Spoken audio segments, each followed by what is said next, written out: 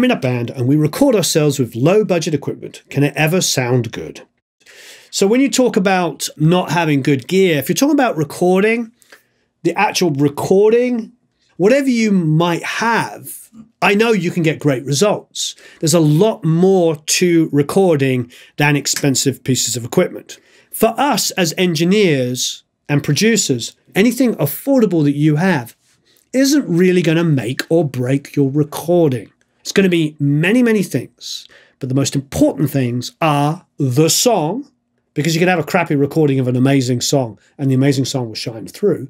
There's plenty of hits that prove that. And the performances.